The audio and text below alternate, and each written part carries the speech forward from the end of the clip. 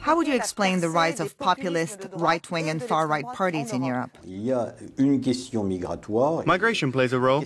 European voters do question immigration, but there's also a crisis of European integration and a lack of European identity.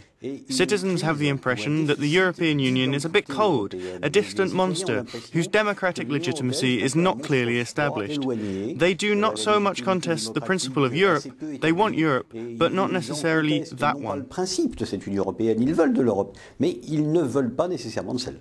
Do these hardline parties actually have a program that makes sense? What we know is that in Austria, the FPÖ already participated in a coalition government, and it didn't meet the objectives it had set. It didn't deliver the policy it had proposed to voters, and that's why it got punished in the general election that followed. But today, the FPÖ is doing really well. One can certainly imagine that the next Austrian president could come from that party, maybe even the future chancellor. So actually, many Austrians support the extreme right.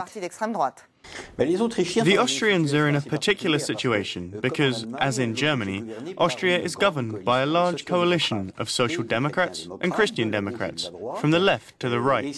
And that's basically this governing modality that some of their respective electors are contesting today.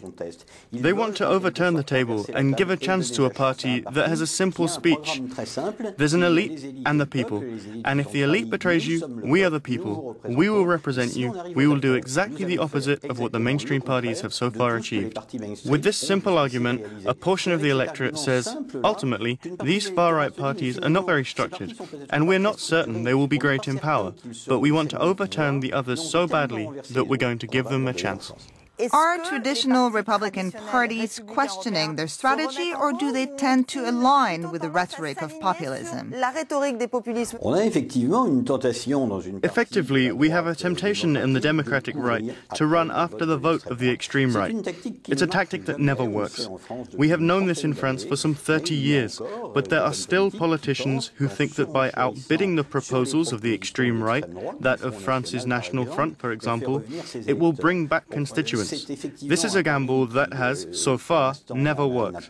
Rather, I believe that there is a necessity for the liberal and conservative right to return to its fundamentals, to reconnect with the very old ideology, that of liberalism, that of social conservatism, and then to explain to voters that opposition parties who have no government experience are parties that will lead us into a war, because one can effectively challenge the terms of the European integration. But leaving Europe, saying no to Europe and going it alone will undoubtedly, and in particular economically, lead us into a war. Partir seul, c'est évidemment, économiquement en particulier, aller dans le mur.